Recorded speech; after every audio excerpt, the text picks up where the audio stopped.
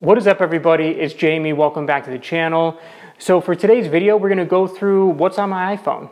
Now, I've been using my Sierra Blue iPhone 13 Pro since it came out a few months ago, and I thought it'd be fun to just go through some of the apps that I use more regularly and some that I think are a little bit more interesting and give my take on why I use these apps and why maybe it could be something that'd be beneficial for you. This video is being brought to you by Casetify. I've been using Casetify cases ever since I had a bad experience with the Apple leather case back in the iPhone 12 Pro. So I've been using most recently this really cool, clear, and they call it the Love in Tokyo print case. So it has a lot of interesting action going on the back of the case, but then it's also clear at the same time.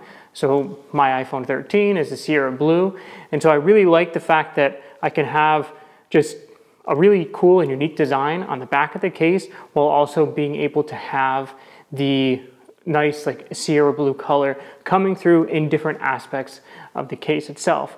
But with Casetify cases, as well as all their packaging, they have a huge movement towards sustainability. So all their packaging is 100% compostable. Their cases are also comprised of 60% recycled, as well as plant-based materials. Another thing I really love about the Casetify cases is their protection.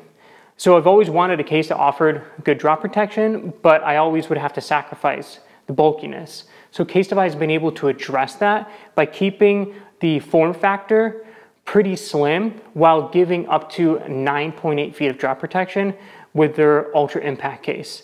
And lastly, Casetify includes a antimicrobial coating on their cases that will kill 99% of bacteria. So if you happen to be looking for a case for yourself, you can use the link below and get 15% off your order. So I'm just gonna jump into it. I'm gonna open up my phone and just really casually and on the fly just start running through what I use more frequently.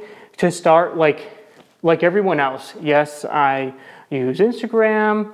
I have YouTube on here as well. Traditionally, I'm not really watching YouTube or any of the other entertainment apps that I have. So YouTube, Netflix, HBO Max, Disney Plus, Hulu, all of those things, I really don't like watching on my phone. I have the apps on my phone, but for the most part, I use an iPad if I'm ever looking to watch anything like that on a mobile device. But so let's kind of steer clear from those standard applications, and let's look at some things that I think are a little bit potentially different or maybe unique. So first off, from a music application standpoint, not to say that this is unique by any means, but I do use Apple Music, mainly because it's what I've always used. I think not necessarily what I've always used because it's only been out for a little while, but I've tried Spotify. I like the user interface, I think, a little bit more on Apple Music, and now it's also included in my Verizon cellular package, so I get it for free. So, well, technically for free, I pay for it, but it comes included, so might as well use it. But additionally, one thing that I find that I use a lot, maybe not a lot more, but for the most part, I'm using the music on my phone, typically when I'm at the gym or when I'm running.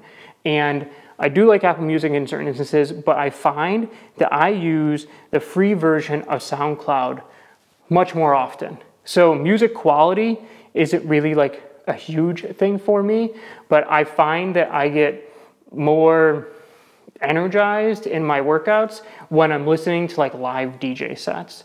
And it's like continuous. So I don't know how it actually works. I think that people just record and then they put them on SoundCloud.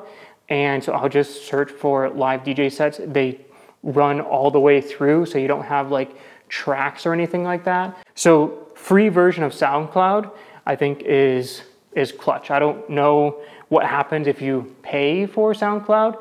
I don't really have many instances in which there's like ads or anything that pop up. Typically, if I find like a set or something that I want to listen to, just hit play. It runs all the way through, no commercials. So that's something that I find to be very, very helpful for me, just for like running and gym situations. And then, so let's go a little bit further. So I do all finance stuff on here. So all my banking apps are on here. One thing that I will say is that I am a huge proponent of Google Maps. I don't even really know where Apple Maps is on my phone. I don't think I deleted it, but I probably just buried it in a section that I don't really go to all that often. I like to categorize my applications into different sections. Ones that I use more often, I'll just have the app for it, not in a category, because I'm going to be accessing it more often.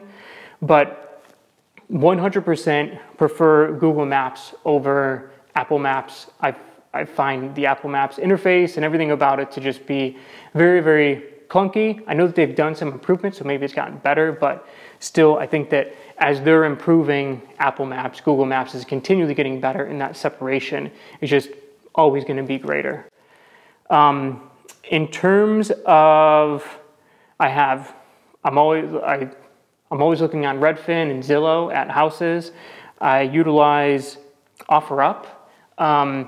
I hate just throwing things away. I think it's better to try to, no matter how big or how small it is, to see if there's someone else that can utilize it. And so I like putting things on OfferUp. I find the experience with it to be very pleasant. It's nice to not use Craigslist or anything like that anymore. In terms of like productivity, one application that I use very often for work and other things is Notability. I have it on both my iPhone and on my iPad, and I use that very, very often. So I've gotten rid of having a bunch of legal pads around with notes on it. Another thing that I use every single day, because I cannot sleep without it, is I purchased the SleepFan app. I probably bought it like at this point maybe 10 years ago. I used to always have an actual fan, physical fan that I would run so I can fall asleep to that white noise. And then I just found it to be very cumbersome and unnecessary. So one application that I guess I kind of use on a daily basis is the Tesla app. So I ordered a new Tesla Model X back in July, and I'm still waiting for delivery. I'm still waiting for a VIN. And so I will, like a crazy person, open the app, multiple times a day just to see if I've been allocated a VIN or anything like that, which I have not. I'm assuming I've never owned a Tesla before, so I am assuming that once I do get the car, I'll be using the application a lot more often for much more useful things as opposed to just getting disappointed. Some other applications that I use, I prefer the Chrome browser much more than Safari. I don't even know where Safari is on my phone.